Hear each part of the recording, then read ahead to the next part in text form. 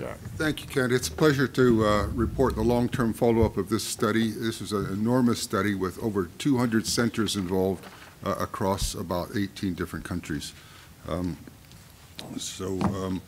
Basically, the disclosures are given here. The only thing that's really relevant is the study was partially funded by AstraZeneca, who make anastrozole, but they had no involvement in the management, running, or decision to publish this data.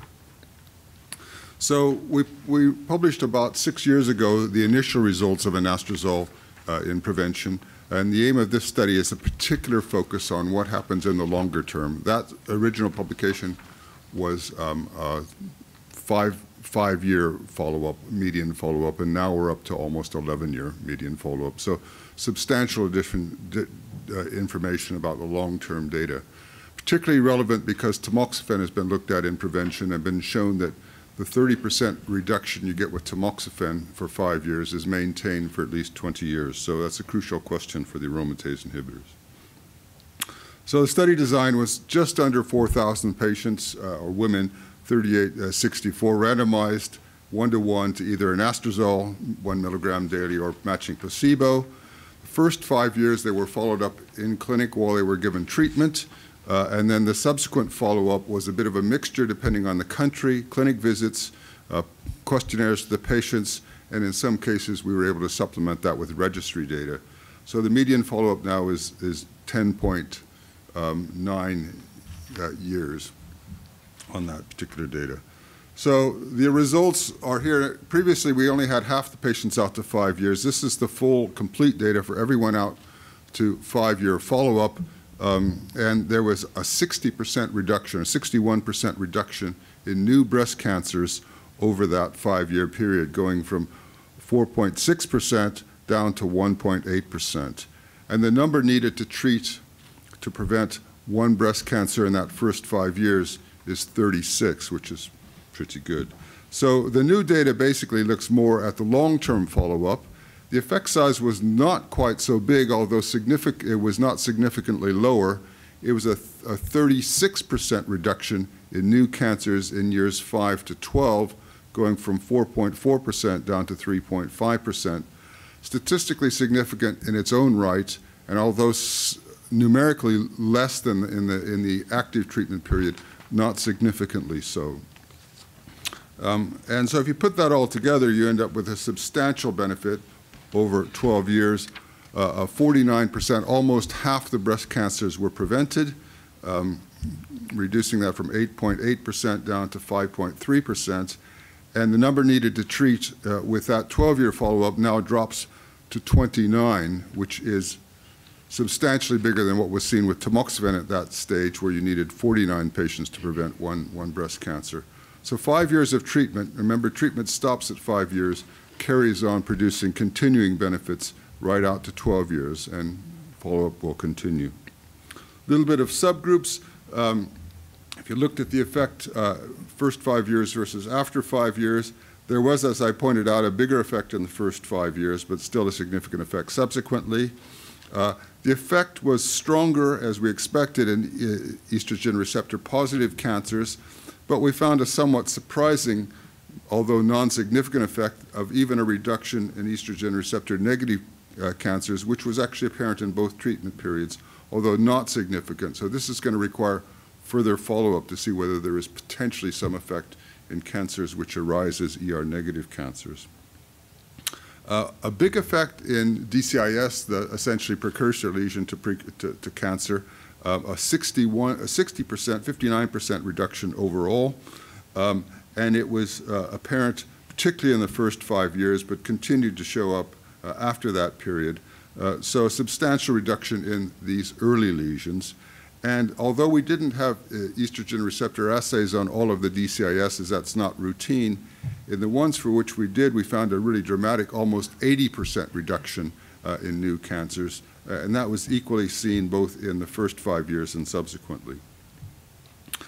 Adverse events were really reassuring. There was really nothing serious.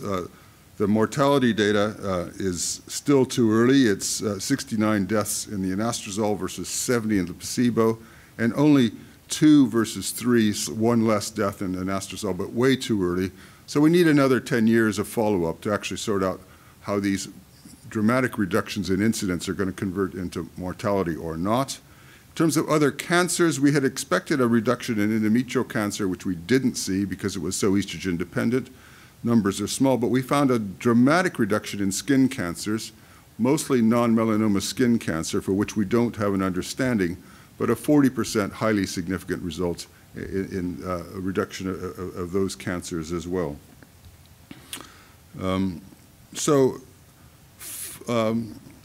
The other issue is we did look at a treatment adherence. Every patient had had their full 5 years, offered full 5 years of treatment, and the differences were very, very small. So 77% of the placebo arm continued to take treatments for the full 5 years, and it reduced to 74.6% in anastrozole. So just about 2.5% higher dropout rate. And I think that's what you can attribute to the side effects.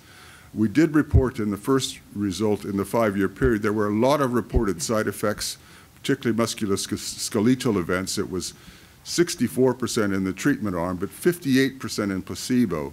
And I think one of the real challenges is that most of these effects that are actually being reported are not treatment related. There's a very, very high rate of musculoskeletal arthralgias even in placebo arm, indicating that we have to be very careful to interpret this. And in fact, the loss of continued treatment for the 5 years is really very, very small, just this 2.5%. So I think that's an important issue. No serious late events as well that we've seen. And I guess also no increase in fractures. The fracture rate was known to be high with estrogen depletion in the treatment trials. We required a baseline DEXA scan in all the patients, and they had to take a bisphosphonate if they are osteoporotic, and it was recommended if they are osteopenic. No increase in fractures, just a tiny 4%, nowhere near significant increase. So that problem seems to be manageable. So just in conclusion, anastrozole significantly reduces breast cancer by 49% with the 12-year follow-up. It's particularly clear in the ER positive, but some effect in ER negative, which we still don't understand. And the important new data was the substantial 36% reduction seen in the post-treatment period, which is still larger than seen for tamoxifen, which is about a 30% reduction year on year, but it goes out to 20 years. We see a much bigger effect in the first 5 years and a continuing effect which is larger in the post-treatment period. So that's, I think, good news as well. The number needed to treat is only 29 now. That's after 12 years of follow-up, which is a very respectable number, bigger than what was seen for, or lower than was seen for tamoxifen, a bigger effect there. No increase in fractures. Again, baseline DEXA scans, I think, were important to identify women who were osteoporotic initially and make sure they got treated. They could still take anastrozole, but they needed a bisphosphonate as well to protect against fractures. There were really no major adverse events seen between the treatments. The other cancer effect was very, very similar, aside from this reduction in non-melanoma skin cancers, no increase in cardiovascular events, as I said, no increase in fractures, and we could find really no serious side effects. And of course, the ones that occur in the first 5 years are things like musculoskeletal pains. We weren't able to follow that up properly in the follow-up period, but most of those occurred within about a year or two, so we don't expect that we've really missed anything serious there. And the mortality data is still immature. There's no effect on breast cancer or other deaths, but it's way too early to make any judgment about that.